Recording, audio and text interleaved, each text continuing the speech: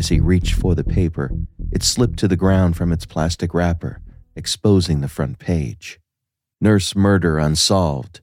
Neighborhood Still Shocked," was the main headline, appearing over a color photo of a compact but comfortable-looking home, surrounded by yellow police tape.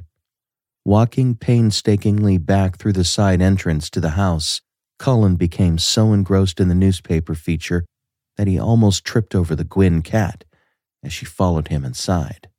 After pouring 2 cups of coffee, Madeline set the breakfast table with placemats and silver utensils, but this morning chose to omit the linen napkins.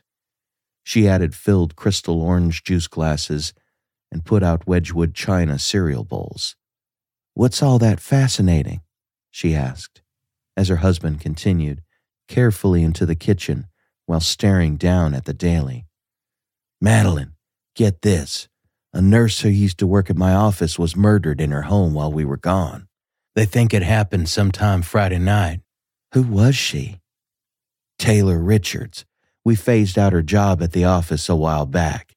Didn't have a place for her anymore, but the hospital was short a nurse and needed someone with some experience in maternity care. Wisely, they picked her up. Taylor was one of the best nurses for sure." Shaking his aching head in disgust and sorry that he agreed to her layoff from the center, he sighed. "Her death is a real shame." Cullen handed the journal to Madeline, who would be interested in the Midtown Montclair atrocity. Police Chief Chevelle Agee was quoted numerous times in the article as personally investigating the case, although the chief was convinced that the heinous perpetrator would be promptly identified and brought to justice